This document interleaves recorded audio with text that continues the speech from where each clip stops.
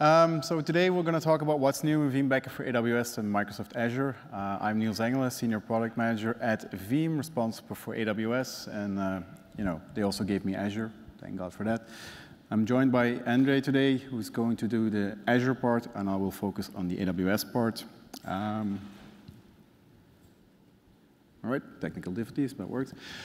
Quick agenda. So what we're doing first is discuss what's coming in Veeam Backup for AWS, then Azure, and then there's also a very important part around our platform updates, what we're doing with the Veeam data platform in terms of our public cloud products and solutions that you should be aware going forward in the future, starting from in a month from now and ongoing, etc. And at the end, there's Q&A. If you have questions, raise your hand. We'll try to make it work.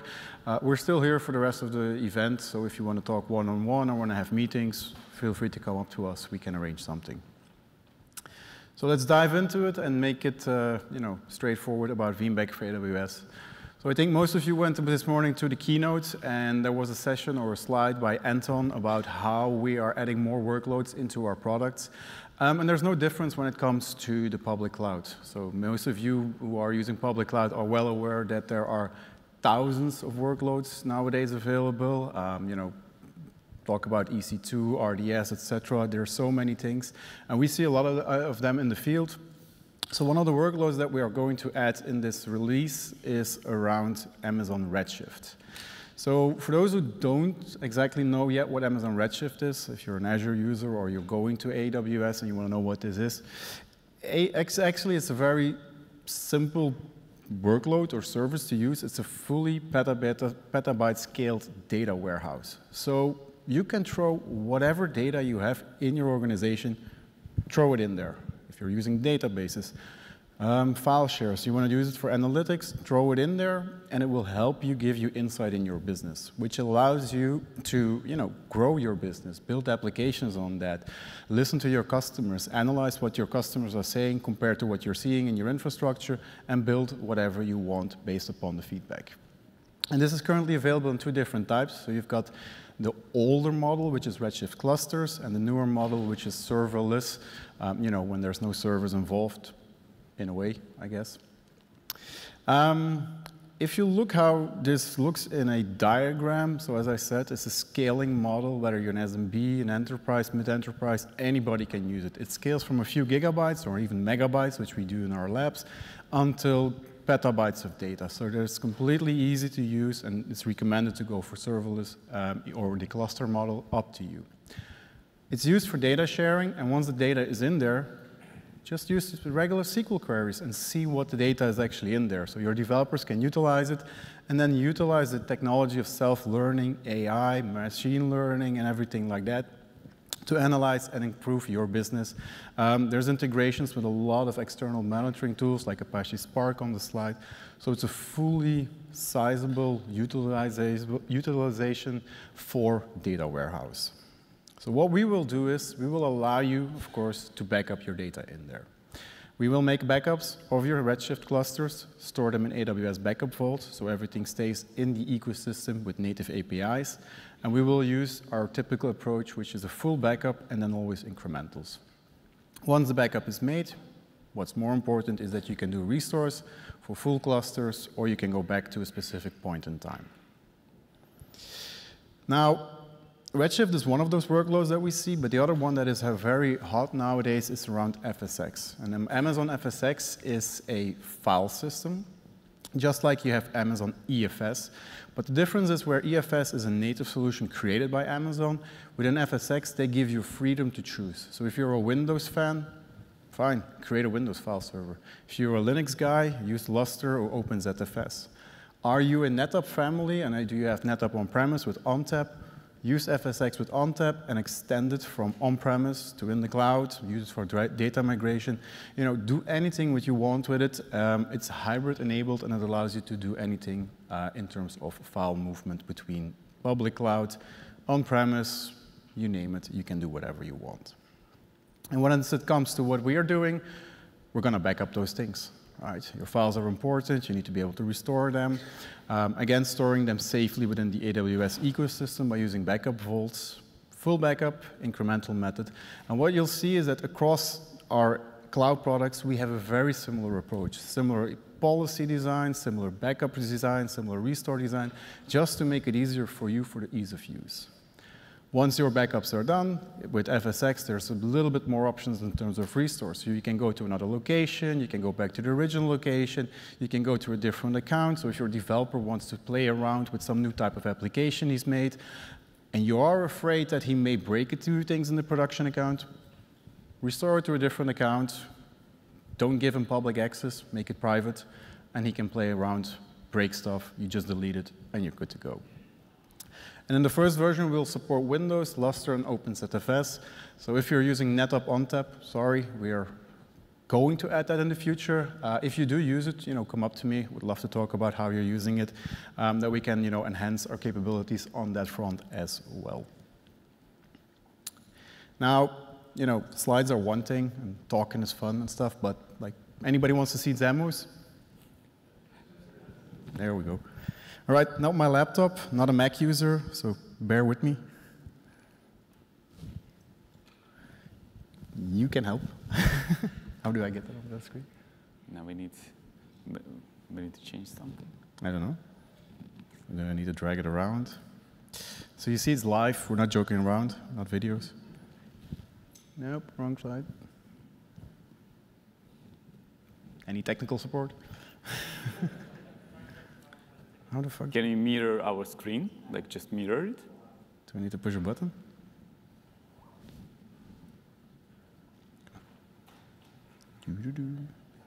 What's that? No, that's not it. But I think they need to change their layouts. Escape. Ah, Okay, there we go. See, technical help. Give him a round of applause for explaining to us we had to own button. All right, here we go. So as I said, everything is live. Pray with me that the cloud doesn't go down and that I don't have to call support at AWS, because then we have a bigger issue.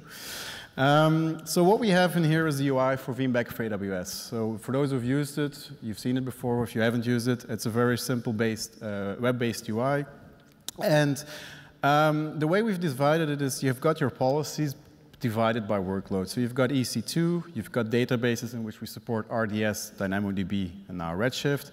Then there's file systems, and we also have support for protecting your VPC, which is, of course, the core of your infrastructure, which is your network stack.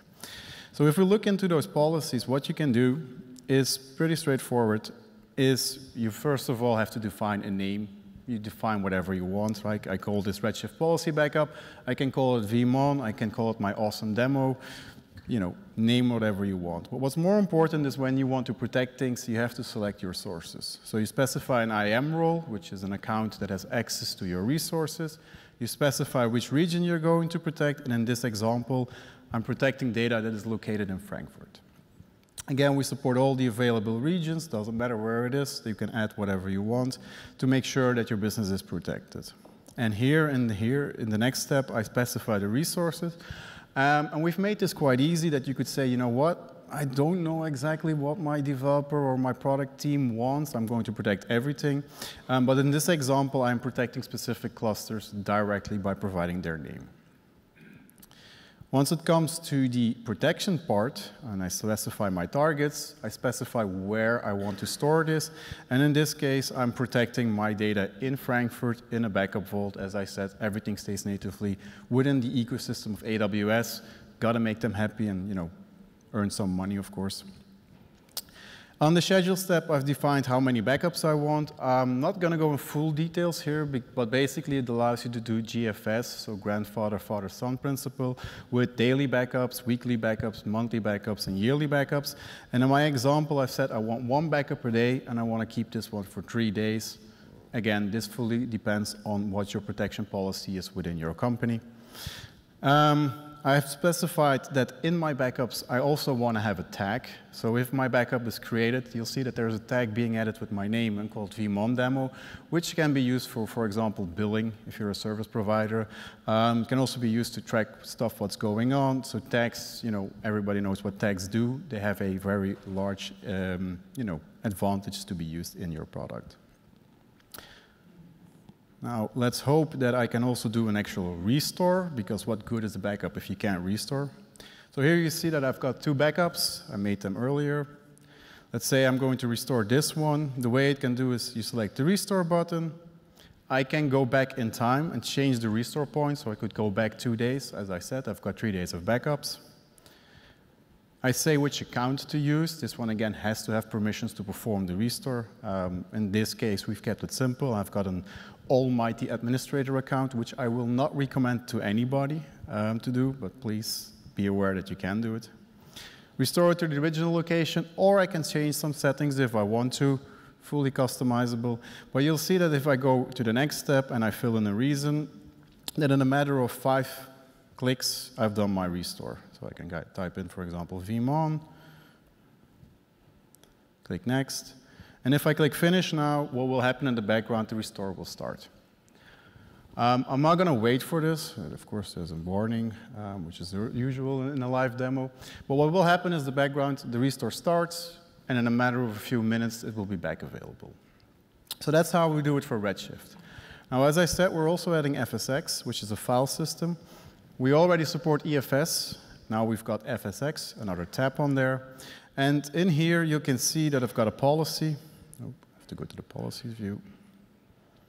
And these policies, you'll notice that they are very similar for the ease of use. There's no point in making an airplane, because anybody in here who's the pilot and can control an airplane, maybe one guy who does it as a hobby, I don't know. But what we like to do at Veeam is keep it simple, keep it straightforward. And again, I specify a name, I specify my sources, and you'll see it's exactly the same. I give an account that has permissions, I select which region I want to protect, and I specify which resources I actually want to protect. So in this case, I have a FSX file system, and I will protect that for a specific time. Now, with FSX, we have some more options in terms of protection. I've got my local backup within the region, but I've also said, you know what? If AWS goes down, let's make a copy from Europe, in this case from Frankfurt, all the way to Canada, right? And if something goes wrong, I can still restore in Canada and have everything back up and running in a matter of a few minutes. Schedule step, exactly the same. How many backups do you want? How many backup copies you want? Free and flexible as you want to use it. And then, of course, the more important part, again, is the restore. You'll see I've got my FSX system protected. And you'll see the steps are exactly the same. You specify the restore point, an account to use, specify where you want to go, original location or the new location, and then you fill in the reason and you're good to go. So you'll see that our product at that point is simple and easy to use, right? We don't want to make complex things. All right, so let's go back to the presentation. Let's see if the demo gods allow me to do it. Which button? There's a button. There we go. Right, so workloads is, of course, one thing. But as we grow and get feedback from all of you as customers or partners, we also make other enhancements in our products to make your life easier. So one thing that you've seen this morning in the keynote is around security, right? Security is always important. It's no secret that every release we update everything in our product to make sure that we're using latest versions of products or third-party services that we use just to ensure to you, things are safe. You won't get attacked by a zero-day exploit or something like that, or even worse, by ransomware attacks. We've also done some scalability enhancements. For example, you can easily protect 10,000 virtual machines or EC2 instances. You can go up to 500 FSX file systems. So there's quite some numbers. I won't go into the details because I know that everybody will fall asleep by that, but they will be available in our user guide. We've done some user interface enhancements. But what's more important when it comes to, for example, RDS, is that we've added new features in there as well. We support now the latest Postgres. So for those of you who are using RDS with Postgres, know that version 16, which was recently added, is fully supported with our upcoming release. And RDS, the file system, or the devices, the volumes underneath are using GP3 nowadays. We've also done extra tests and additional verification there to fully support that as well. So RDS is now fully up to date, fully supported with all the latest and greatest by AWS. And with that, I'll pass it to my colleague to go over the other cloud, which is Azure. All right. So now a little bit of Microsoft love. Let's talk about Veeam Backup for Microsoft Azure, version 7 that is upcoming. OK, so obviously, we're going to start from workloads. I'm going to give you like 3 major things for the release, and one of them, arguably the most important one, coming next. But then 3 things to remember. So first of all, if we're talking about workloads, we're going to support Cosmos DB. For those of you, I don't know, from like AWS side of the world, it's kind of equivalent to DynamoDB. What I'm saying with that, it's NoSQL database, which is typically good whenever you need to run, I don't know, like social media platforms. You are operating with terabytes and petabytes of data. It's really easy to scale it out. So the way how Microsoft promotes it, it's whenever you're thinking about a database that is, scale-out database, being really good horizontal scaling, it's Cosmos DB. And yeah, they guarantee the speed of at any scale, basically, regardless of the size. They give you a lot of availability for the database. And yeah, it's finally with our release of Veeam Backup for Microsoft Azure version 7, we're going to support that. So talking about this database, so it comes with, depending on your design of your system, on the application that you're running, it comes with different database engines that you can specify, obviously for different needs. We're not going to support everything, but we're going to support most of them with some exceptions. OK, so this is what we're going to support, 5 of them, starting from Gremlin, going to NoSQL, MongoDB, Postgres, and Table. Speaking of Postgres, we're going to give additional love to Postgres. And whenever I come to the demo part, you'll see what I mean by that. But I can already tell you that we'll have additional capability to actually not only to do the snapshots, but also the backups, which means that you can technically target it to a regular repository and benefit from it. What I mean by that is having immutability for the backups, using different hot, cool, or archive tiers of Azure backup storage where the data goes to. And then with that, we're tapping into the Azure APIs, obviously, and we're using Azure built-in capabilities. We're kind of relying on that, but we're giving it some enhancements, if you say. So for example, with us, we are going to see the additional recovery back to original location, to original cluster, or to new location. And again, once I come to the demo, you'll see that. OK, so Veeam is going to support Azure Cosmos DB in next upcoming release. The second thing I would like you to know about is enhancement when we're talking about the virtual networks. So we've been already supporting it. I don't really remember how many versions, but yeah, we've been supporting it for some time. And now we're giving it a little bit of enhancement. And what I mean by that is prior to that release, you know that, well, some of you that used Veeam Backup for Microsoft Azure, you know that the data would go actually to Veeam configuration database. And it means that it would kind of assume some of the challenges related to possible data, data recovery event. So if you, let's say, if you lost the configuration server, management server, and you need to recover your VNet, you would, first of all, you would need to recover the server itself, and then you'll be able to to navigate to the data of VNet and to recover it as well.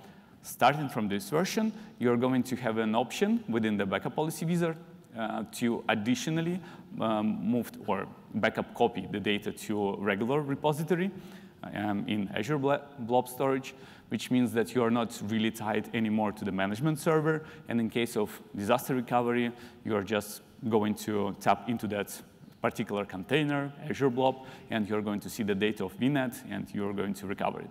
So think of those scenarios where management server is also in danger. It's going to be much easier for you to do the recovery.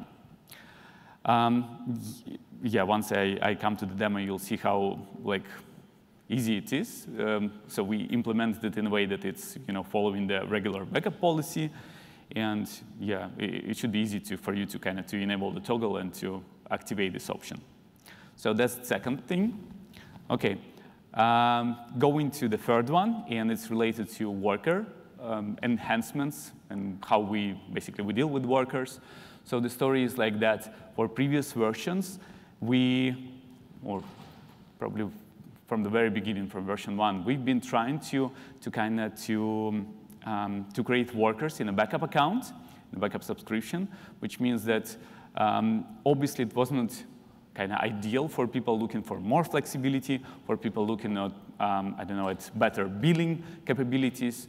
And we saw this as a temporary limitation, but finally we got the chance to fix it and to make it better for people. So if you want to imagine what it looks like, this is how it works in current version 6. So you'll get the Azure VMs, you've got the Azure disks, and you've got the snapshots. Obviously, you're trying to protect those VMs. And for all of those operations, obviously, you need to process the data, so you need a worker. And Veeam Backup for Microsoft Azure would go in to spin up the worker for this temporary operation and would process the data and then would let the worker die. Anyways, right now it's happening in a backup account, but with version 7, a little bit of movement here. So the workers would go to, well, in my case, it went to production account, but in your case, it would be the account that you can specify, basically anything that you prefer. And with that, we do hope that it would improve your security operations, as well as the billing operations, as well as the the flexibility in terms of what you can do with all of the operations that you want to perform with those VMs. All right. So let's go to the demo part. Enough of this AWS. Now I'm showing you Veeam Backup for Microsoft Azure, next version. You don't see it. They don't see it, right? And now you see Veeam Backup for Microsoft Azure, next version. So following the general enhancements path, we're also trying to refactor some of the things. And when it comes to, let's say, databases, it used to be more tabs, like the general tabs over there. But then we decided to combine them, to condense them, and to organize something that is specifically directed to databases. And what you can see now is I've got the Cosmos DB under the databases, and I've got a couple of backup policies configured. Oh, wait, I'm showing you protection data. So let's go to policies and databases and Cosmos DB. OK.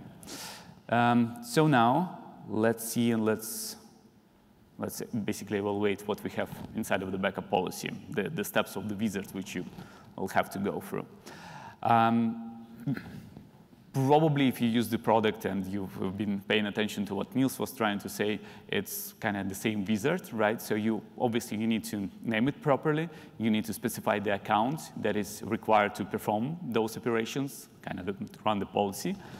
And then you have to go for the regions. You have to specify where you perform those operations. I will try to zoom in and out whenever possible, but sometimes it gives me a little bit of sluggish experience. But it's not about the product, it's about me running the Mac. And then go into resources. So once the regions are identified, so obviously we're tapping in those regions and we can identify the resources. And you have an option to basically protect everything, or you can go ahead and you can specify the specific Cosmos DB account. I've got a couple of accounts. And then from that account, you can see and you can protect the resources, the actual databases, clusters. Oh, my God.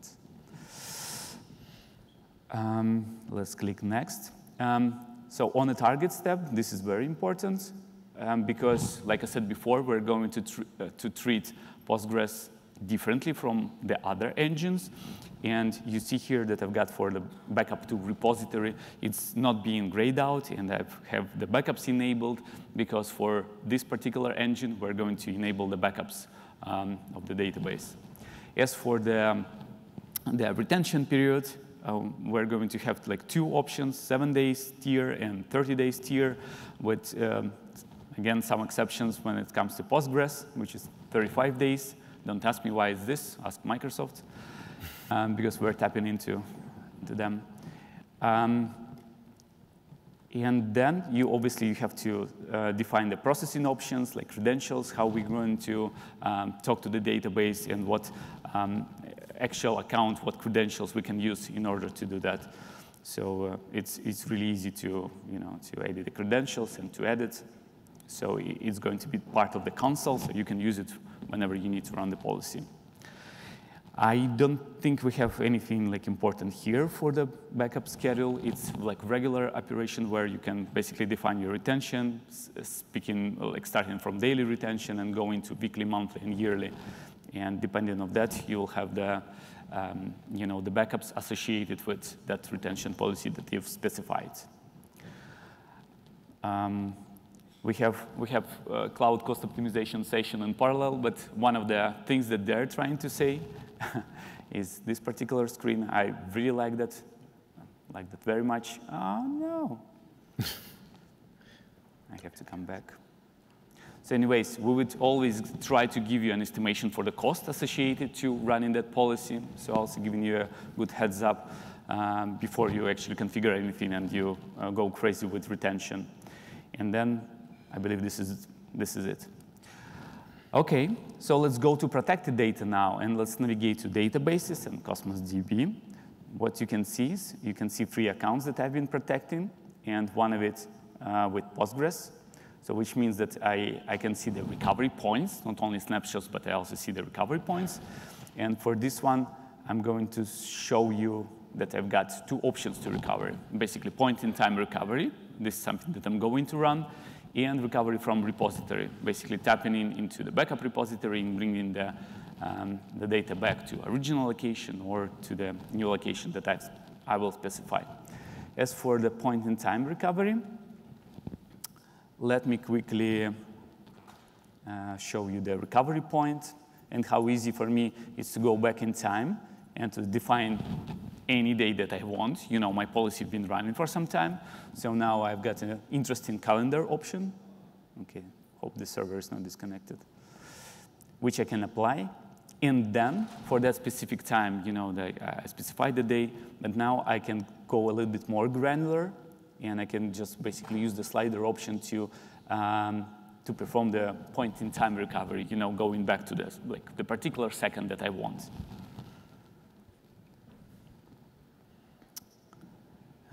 That's that. OK, obviously, we're going to use the account on behalf of which we're going to perform the operation. And then as for the settings, we need to define destination settings, where the data would go to, the resource group and the region. And once I select the region, I see this is struggle a little bit.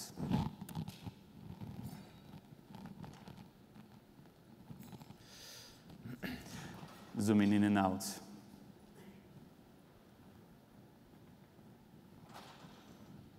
Yeah, I can define the account name on behalf of which the operation would happen and things like that.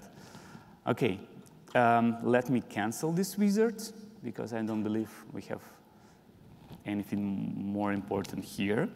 And go back to the things that I promised. Remember, 1, 2, and 3, Cosmos DB, virtual network, and improvements in terms of the worker configuration. So let's go to policy and the policy for virtual network. I've got one policy, so I can show you what the difference is. And the difference would be that everything looks normal. I've got an account on behalf of which, again, I'm protecting. But then I've got the second step. You might know it just by using the other different wizards. So I can additionally enable the backup copy, and I can specify a repository where it would go to, and I can benefit from all of those repositories that I created, which means that I can use different regions, I can use different immutability configuration option, and I could use the different access tier, which means that I can, at the end of the day, I will pay more or less depending on my needs. And yeah, and it's not, again, anyhow, related to the management server, because I'm doing a little bit of redundancy here, like moving the additional backup of my virtual network into that repository. OK, let me cancel this. And the third part that I was hoping to show you is related to workers. So let's go to configuration of the Veeam backup for Microsoft Azure. And this is what you see a little bit different from what you know these days, right? So you can specify the service account. You can also check its permissions, whether we're actually allowed to, to perform operations on behalf of this account. You can also grant permissions from it, from here, if should your account like some of them. And then you can decide where your worker configurations are going to be, how they're going to look like. So you can create a configuration and you can assign it for the service account, and it doesn't really matter. It's not like a link to the backup account anymore. So that's the third thing I believe is very important for the release. OK, with that, I think we can come back to slides, right? Yes.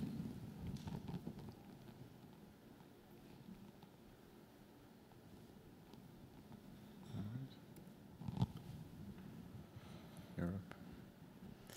Yeah, as always, whenever we talk, like me and Niels, whenever we talk to developers and we're being like behind the product, if you don't use it on a daily basis, sometimes we go on stage and we say, this new version will be much easier because it would have like a lot of UI and UX enhancements and like reconfigurations. But if you don't do it on a daily basis, you would be like, OK, so that button went somewhere and that button went somewhere. But on the backend side, on the developer side, they've been working hard to make it better. These are more responsive and things like that. So like general perspective is, whenever you have an option to upgrade, please do upgrade, because we work really hard on the backend of the product to make it better with every single version.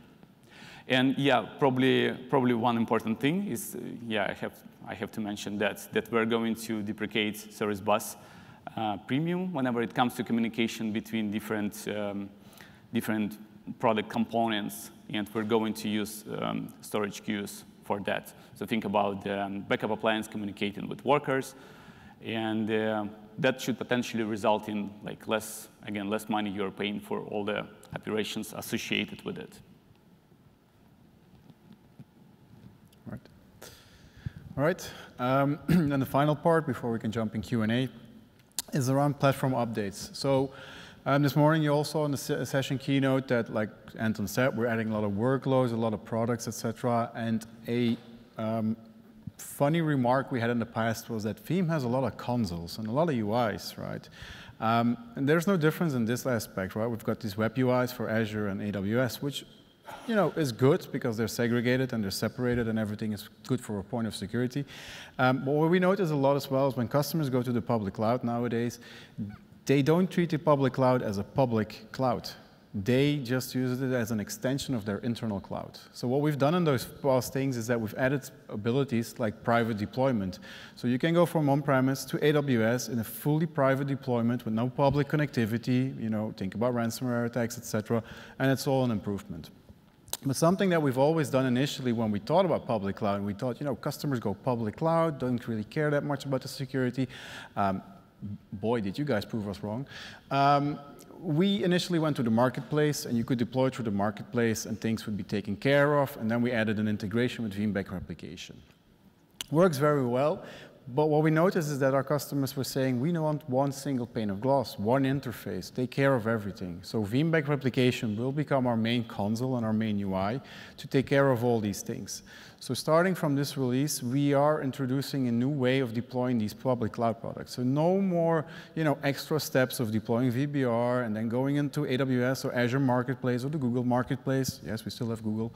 Then connect everything together, then change settings because you're running in a private mode. Like, a lot of hassles, and basically you go from, let's say, make it a 2-step process to like a 50,000-step process. We know we made a mistake there. We're actually enhancing this. So now in this new version with the upcoming update for VBR and our new releases, you can just use VBR and say, oh, I got a 10-minute sign, perfect. You can actually go into VBR, say, I am working with AWS, and what we will do is we will take care of everything. We will connect to AWS with an account you've provisioned. That's the only thing you will have to do. We will deploy an Ubuntu image, and in the future it may change from Linux versions, to be seen. Just to acknowledge to what you're using. We will talk about that later. And we will deploy this Ubuntu image. We will push everything that's needed to have this product up and running, and you don't have to worry about anything. So if you're running in a private mode, fine. Enable the private mode button. We will make sure that we use private IPs, no public connectivity, nothing open on S3, nothing open on the public HTTPS website, no extra rules and configurations for your security teams. Or maybe if you're the backup administrator, no extra questions from your security team because, they can be a hassle sometimes. But we will take care of everything. And that's what we're moving forward. So over time, we will enhance or change the way we're having our appliances, as we call them now. And you will have to actually look at the way we work with AWS and with Azure, that they become like we have VMware proxies. Or should I say Broadcom proxies nowadays? I mean, I'm confused nowadays. Just like we've got HAV proxies for the Nutanix users out there, KVM proxies. So basically, our appliances will become a proxy into the public cloud. Whether you're using it publicly or internally, we don't care. We got you covered. What it also will make for you is, of course, simpler management, ease of use, which is very important to us. And when it comes to security, it will make your job easier. We will just handle all the questions from those guys for you. So that's pretty much it for our upcoming releases. Probably the biggest elephant in the room is, when is this all going to be available? A little friend told me that it should be available in Q2 this year. We're in June, 2-3 weeks, maybe June 31, I don't know. But anyway, by the end of this month, these will all be available. So if you're using Redshift, if you're using FSX, if you're going to Cosmos, if you want additional enhancements and security points, we got you covered by the end of the month. And with that, I will open it up for Q&A. If you're afraid or if you think we're going to throw something, come up to us later. That's fine. We're still here. And with that, I also want to thank you all for your attention.